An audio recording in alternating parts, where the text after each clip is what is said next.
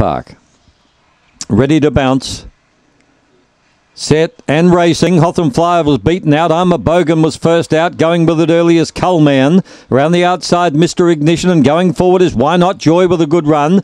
Behind those, Long Gully Indias. They pack up and leaving the back. Getting away was I'm a Bogan. I'm a Bogan out by 2 or 3 lengths. Railing through strongly is Mr. Ignition. I'm a Bogan leads Mr. Ignition. And coming home well, Jazz Splinter. I'm a Bogan just beats Jazz Splinter, which was a certainty beaten again. They're followed in third place by Mr. Ignition. Look at Hotham Flyer rattling home.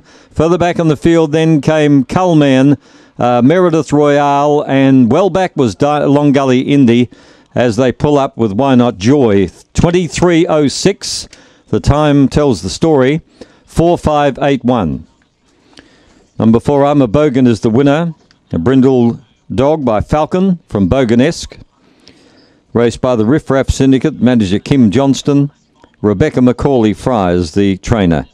So first up win, 10.25 early, 12.81 coming home.